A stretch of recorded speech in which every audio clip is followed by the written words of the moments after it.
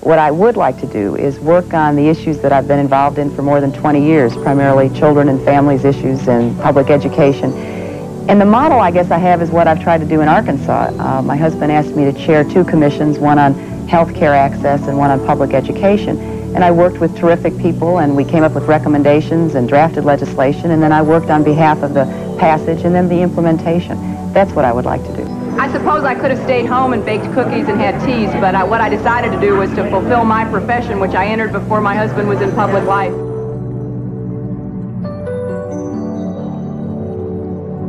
It's not just about me, and I think that the kind of opportunities that women are coming into their own in this country are really so broad and deep that we should all be willing to take responsibility and to do what we can to further the causes we believe in.